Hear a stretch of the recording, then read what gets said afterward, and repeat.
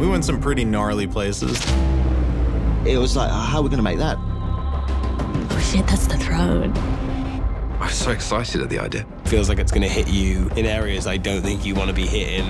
You are awe-inspired by it, and it is kind of like, oh my God, this is serious.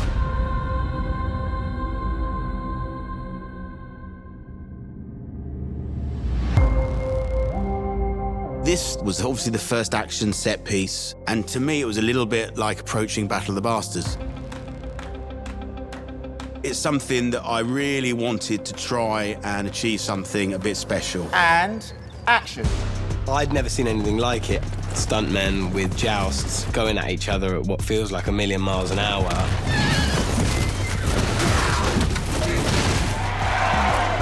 The first joust, which is what we call a jerkback. So what we did was we took the drum off of what's called a descender, and it's what we use for people jumping off buildings on a wire. So we hashed it about so that we could actually look in profile at the guys going together like that. And when they hit together and broke the lance, we could hit the brake and it would jerk the guy off the back of the horse. Jousting is risky against another guy in full armor, in a galloping horse. I think you just have to give it a go. We used over 30 horses. We worked extremely closely with Rowley because the tournament as well, our two departments really kind of come side by side. Rowley loves horses. That's a big thing for all of us as to how to keep it interesting and feel dangerous, but at the same time be incredibly safe for the horses. We had our hero horses. Stunts don't ride them. They're purely for the actors. And then we'll have 3 repeats for the stuntmen. So the horses will do 5 runs, they get a rest, and then the next horse comes on, so it's all on stuntmen because there's only one of them. They had me ride for about 50 hours at the Devil's Horseman, which is this old institution that have been teaching actors to horse ride for years. Sir Criston Cole will now tilt against Sir Daemon Targaryen, Prince of the City! So Daemon fights Cole. It's scripted, they have 2 passes.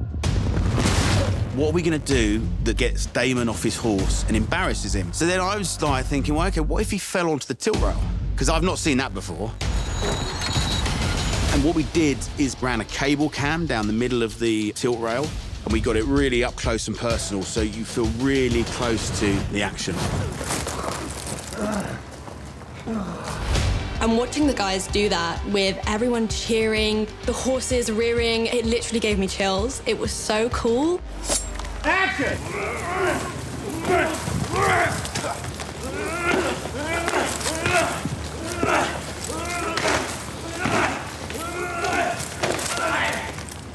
We know Daemon's a great fighter, but we need to know that Cole's a better fighter. He used the flail, which is a real art to using it. The Morning Star is incredibly difficult to fight with. It tends to have a life of its own. It constantly feels like at some point it's going to hit you in areas I don't think you want to be hit in. My main aim was to just learn to use it well enough so that I wouldn't lose important parts of me. Let him get to think, and really telegraph when it's coming, because then he can go, oh, defend at the last second. Matt and Fabian did a great job on that particular fight. I think a lot of it was to do with they knew that they had to prove themselves, and it was the first Game of Thrones fight we were doing on the show, and they were like, you know, we better not fuck this up. Got it. Well done. Yes, mate. Go home, rest. Latest. Good boys. Thank you all. The tournament's really one of those places where you get to see everybody you hired on your crew earning their paycheck, because it requires all departments to work together. Visual effects, the art department, production design, props, horse wrangling, stunts, all those things coming together and trying to make a richly realized sequence. It's really incredible and really orients you into the world in a way that I think is very memorable.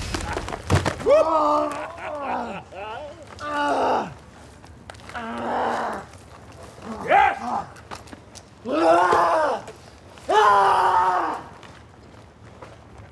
Well done, everyone. Thank you very much. Well done.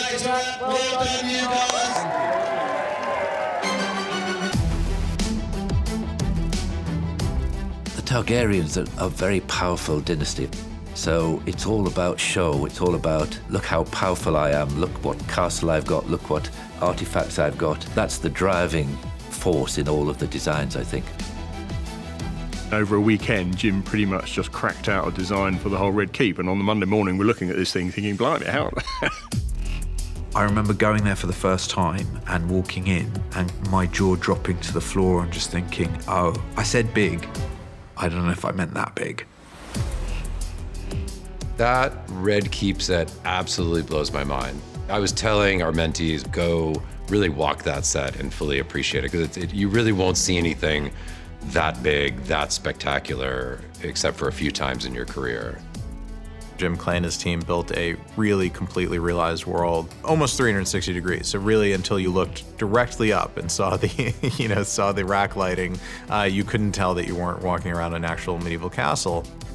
They really went to town and made it a universe. And I think one of the principles behind Thrones has always been, particularly with sets, is I need to be able to shoot in every direction without it becoming a visual effect. And you can certainly do that on the Red Keep. There was me designing this enormous set, which was going to take months and months to work, and we had a schedule, and there was a point where the guys said to me, this isn't going to be possible. Our most challenging element with regard to set really was the time.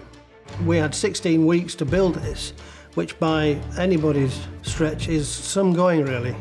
So as a team, we got together. Miguel and Ryan were hugely supportive. They wanted to keep that set and realise it as we designed it. And so they shifted the schedule around endlessly, and we achieved it that way. But, God bless the guys, because they stood behind it, and we got it built as we'd conceived. It was a remarkable achievement from the construction department and, props as well, and set deck to pull that enormous, sprawling set together.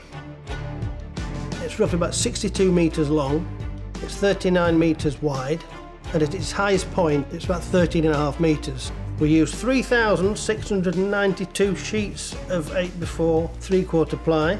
We used 52,038 metres of 3x1 timber, and we used 49,248 metres of 4x2 timber. And we also used gallons of blood, sweat and tears.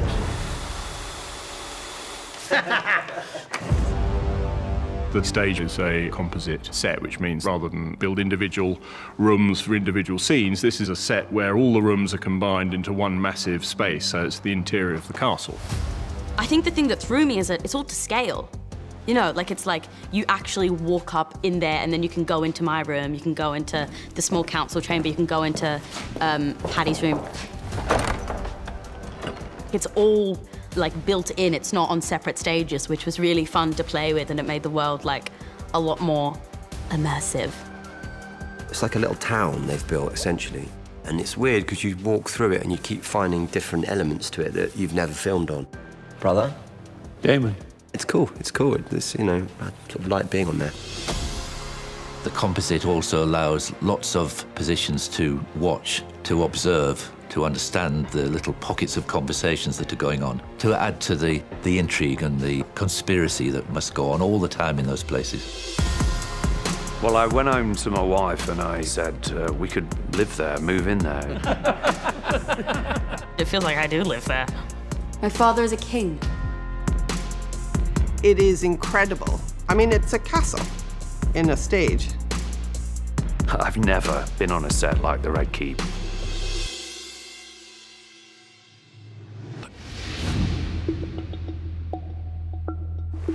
As Damon was coming up the beach in Cornwall, we now see that beach from episode 2 now fully covered in bodies.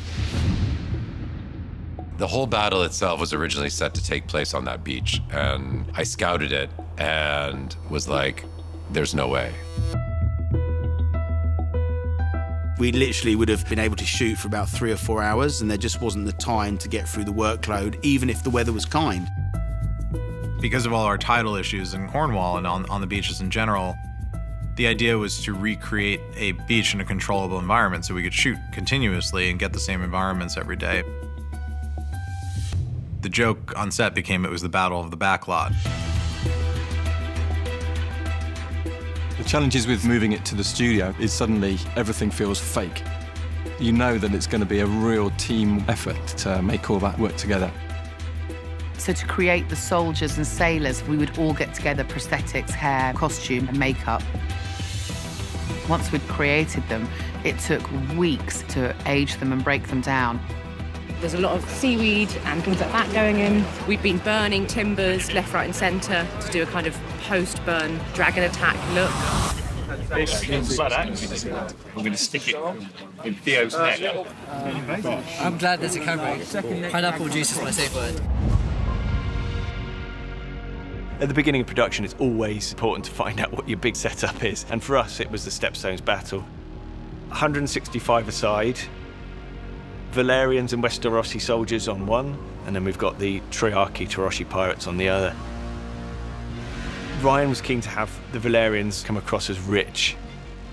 And it's not just those sort of single characters, we have all the armies to deal with as well, and all the shields to paint. We had about 6 bodies. We also had extras who were covered in prosthetics. Huge slashes, stakes through the hands and through the wrists. The head and torso section of the crab feeder was quite an extensive build for us. Oh man, that's so nasty. Sculpted the cross section of the torso with an articulated armature, so when Matt drags him along, everything kind of moves correctly. Yeah, that was really heavy actually. It kept getting waterlogged. It's like the weight of half a human. Bless his heart.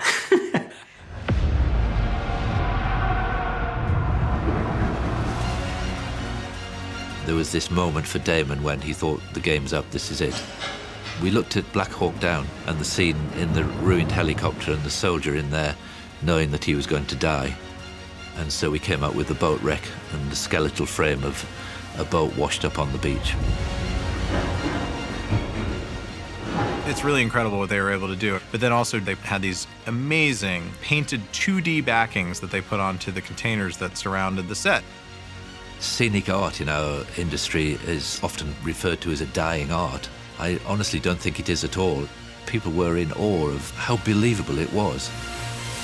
Essentially an old Wile E. Coyote gag, and it worked. That's a silent era filmmaking technique that he used, and it was mind-blowing.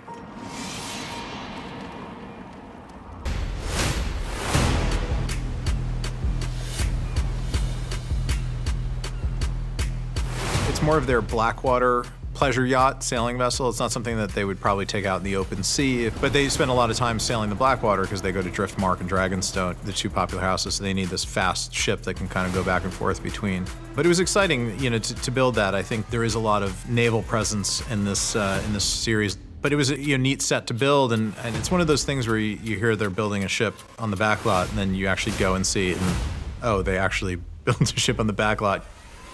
The flagship was a lot of fun. I think Claire had a lot of fun shooting that. It's the weirdest thing to be involved in designing all these different sets. This was a lovely opportunity because on Game of Thrones we were always using kind of like the same ship for various different things through a lot of the seasons.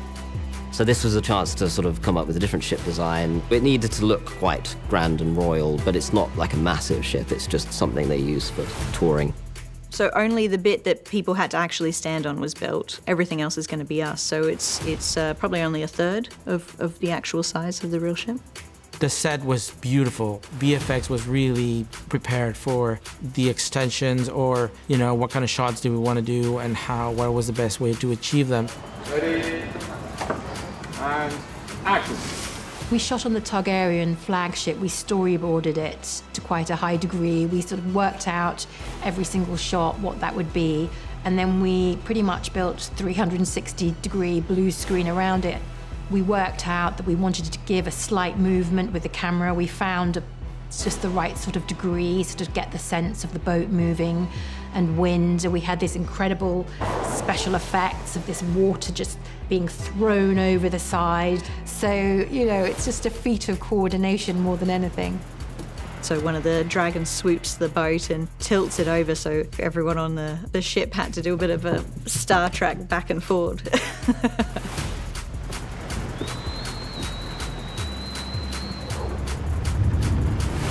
Take cover!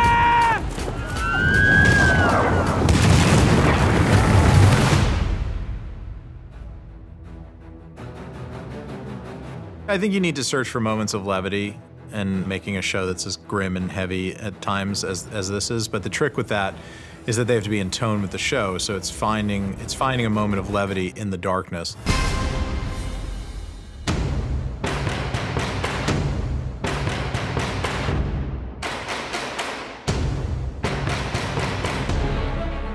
these wonderful objects are an incredible tribute to the sea snake's life. It is a vanity, because of course it's like, yeah, I did that, and I did that, and I did that. And what did you do? Oh, you were born into royalty. Well, I made my stuff.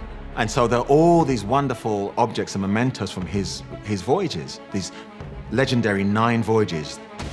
We really just gave Claire and Jim what we know about the sea snake, and we really turned them loose. I mean, the collaboration with the set decorator on every movie is absolutely key, and with Claire, it is very much a harmonious collaboration. We literally went back to the history of Corylus and his story, which then helped us with the different artifacts that we made for that set. He would take a treasure from each place, and that's what kind of became a big part of his set. We talked a lot about that and what they should be, and we'd looked at various art exhibitions and pieces in the British Museum, and then she went off and designed her own pieces to represent his life.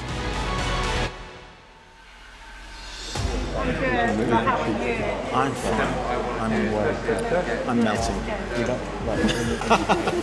Before we started shooting in there, I had asked Ryan for some information about the voyages, or at least about the mementos, so that when I, as the sea snake, looked at those things, I had a memory. It was not going to be in the script, it was just something for me. We really pointed a lot at Hearst Castle and, you know, what William Randolph Hearst built with his family's wealth, and then filled it with the treasures and artifacts he was able to acquire. The sea snake did the same thing, but these were artifacts that he essentially won or purchased on his own travels, being the Sinbad of this time. I just want the camera to go through every single thing that is in that set. The detail is unbelievable. It's so beautiful. It's amazing. On the Hall of 9, we did some fantastic pieces for that. I think we're very lucky. I mean, we've got some very talented people in the workshop. The concepts coming and you look at some of them and you think, how the hell we're going to do that? And, you know, between the guys in there, we work out a formula. I mean, all sorts of weird and wonderful stuff, which we've never done before, so they're all very unique.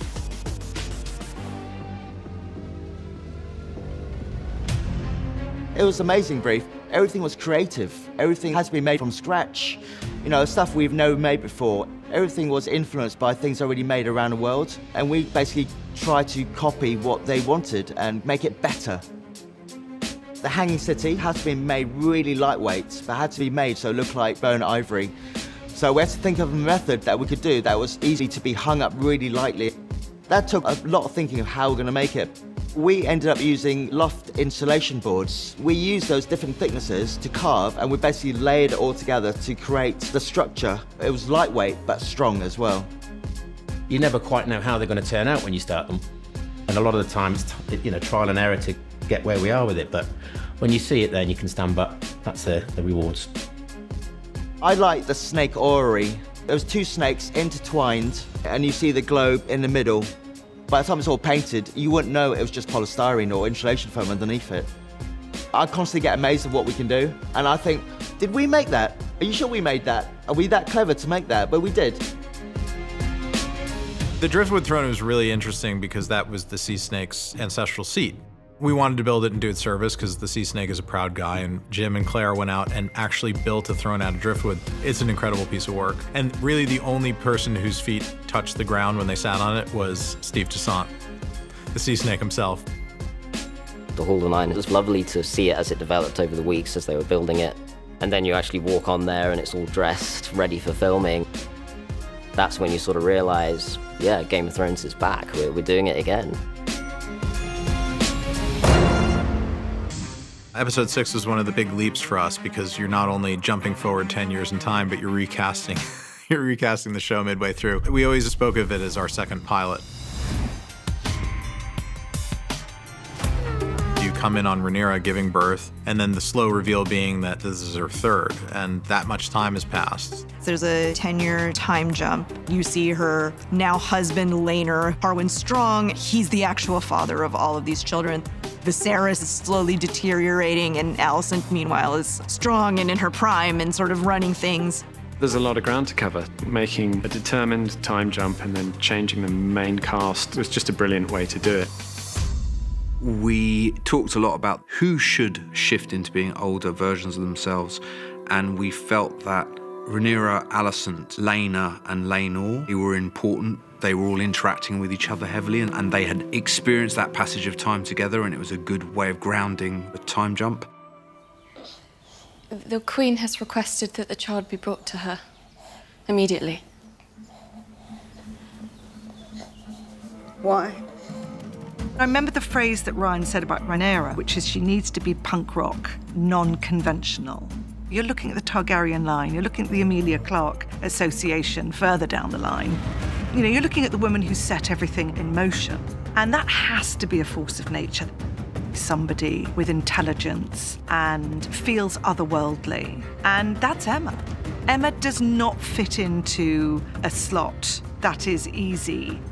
Emma is such a striking, unique presence. When I first saw them in the audition, it was like I couldn't imagine the role being played by anybody else.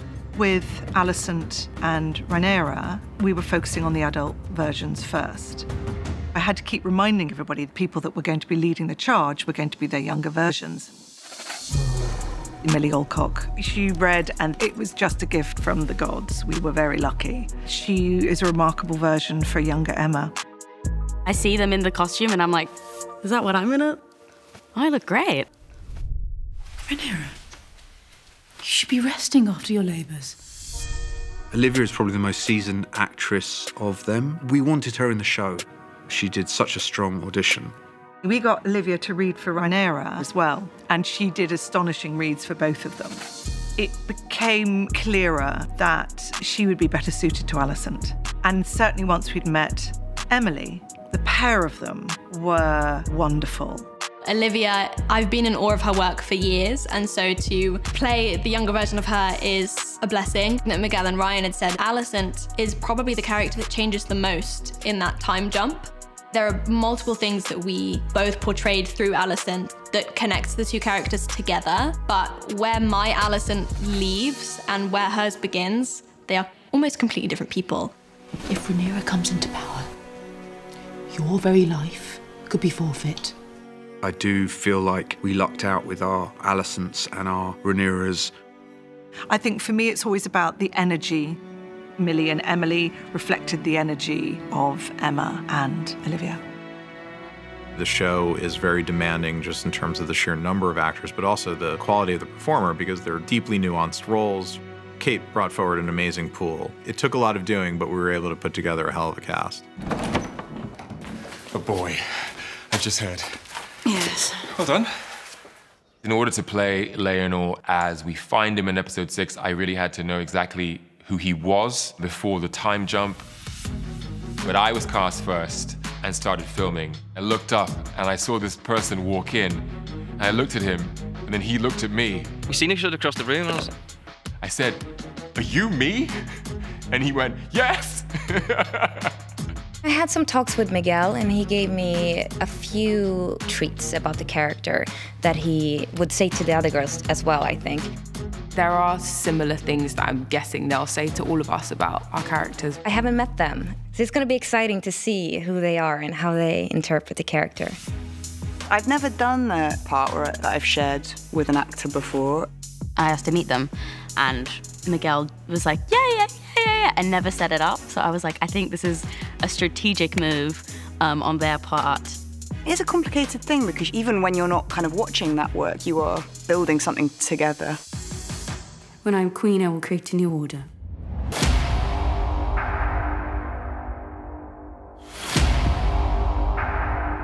The crown of the conqueror, passed down through generations. Aegon's crown is a 3D printed item. 3D printing is quite interesting because it's resin that's then copper plated and then nickel plated and then iron pasted to get this look. It's quite an in-depth experience to get to this point, and leather on the inside to make it a little bit more comfortable, and it definitely doesn't fit me. I wish it did. Aegon Targaryen is the true heir to the Iron Throne. This is the coronation scroll holder, which the septon will open when they crown Aegon. The item goes back and forth between us and graphics for sizes, looks. I quite like how things bounce around all the time and how many people end up being involved to get this thing done. I'm very interested in the design and construction of movie props and swords in particular. And there are 3 Valyrian steel blades in this particular story. The first of those is Dark Sister, and that ends up in Daemon's hand when he's given it for his prowess on the tournament field as a knight and a dragon rider. The second sword is Blackfire, that all the Targaryen kings have carried and wielded, Jaehaerys and Viserys, and of course Aegon himself. So I hunted down Peter Janssen, knowing that he was a real sword designer, and said, hey, can you create something that is a real weapon that looks like it's from this fantasy world that we're creating? When you make a sword, the first priority is to make it purposeful and well-balanced. But a sword is also an object of power, and it has to express this power in its design. And to show that these Targaryens took on the faith of the 7 gods. Everything is built from this circle with a 7-pointed star. So everything is held together by this geometry. It's a mystical way to bind the power of those 7 gods and the symbol of the dragon into these objects. When we make a weapon, we always make it for real, for the filming. And then we will produce rubber versions from that. And we might make hard versions, we might make soft versions, depending on what the stunt requirements are. Peter had used Damascus steel to make the Blackfire sword. So step by step, we engineered the blade and then transfer that into vector files. Then to print that out, lay the vinyls on, peel the sections off. You then lay it into the acid to let it eat away at the open metal. So much effort's gone into the blade at this point, and it can just go wrong by putting it all in acid. Luckily, we got some really fantastic blades.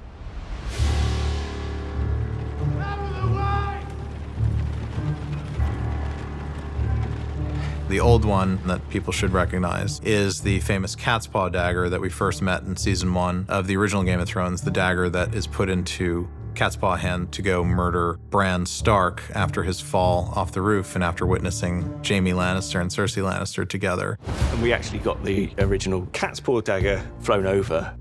We looked at it, measured it, and we decided to reduce it slightly, but it's got the same silhouette, but it has a different feel in the way it's been manufactured. And the thought was, between now and then it may have been re-hilted, but at the end of the day it's got the dragon bone hilt and the same Valyrian steel blade. And we just really like this idea that the dagger that ends up passing through hand after hand after hand was a nice way to tie the two series together. It doesn't matter. What do you mean it doesn't matter? I don't want it.